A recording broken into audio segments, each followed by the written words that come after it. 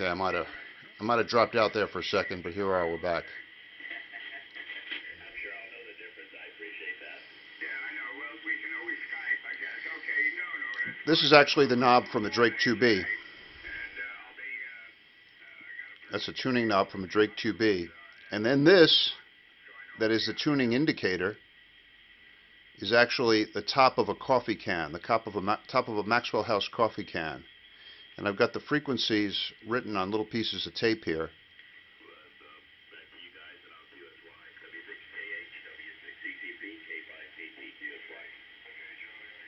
There you go. Listening to California here on a Saturday morning. Watch when I turn the filter out. Narrow, broad.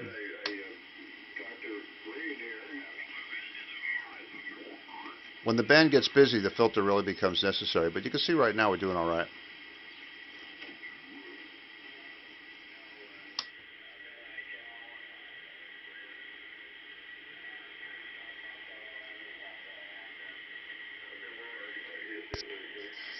Anyway, that's the receiver. I really like this receiver.